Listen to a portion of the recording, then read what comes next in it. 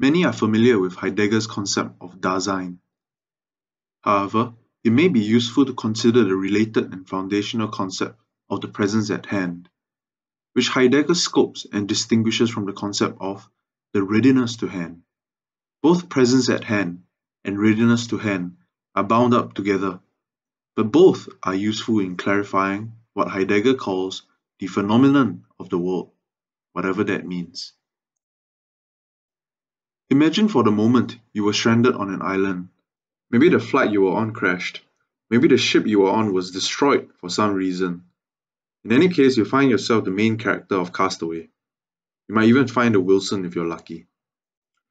Fresh water is bountiful, and you have no problem quenching your thirst. But a few days pass and you're getting hungry. You drag yourself to the beach in search for food, and it so happens that you chance across a can of sardines. This is the sort of can that could only be pried open with a can opener. Alas, you didn't bring a can opener. You have a bunch of sharp sticks which you had prepared in the hopes of spearing some fish. Unfortunately, they don't seem quite fit for the job of cleanly and precisely opening the can. The missing can opener is what Heidegger calls unready to hand.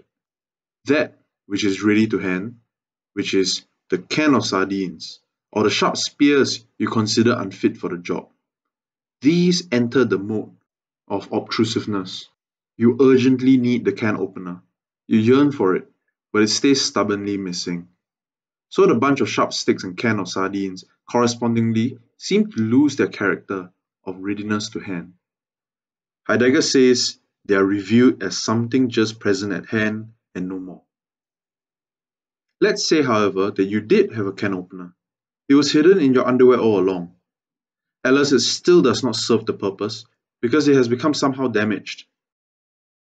By discovering its unusability and the unusability of the sharp sticks for the purpose of opening the can of sardines, the equipment becomes conspicuous, just lying there.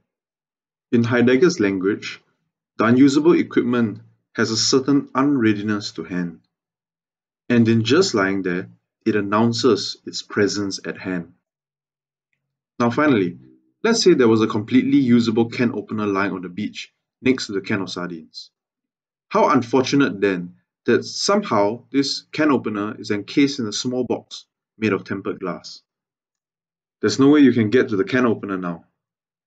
The box of tempered glass we call obstinate, and it is experienced as an obstacle to the achievement of some purpose.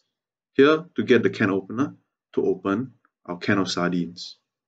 The box of tempered glass is thus unready to hand, and in this deficient mode of experiencing it, the box's presence at hand is revealed.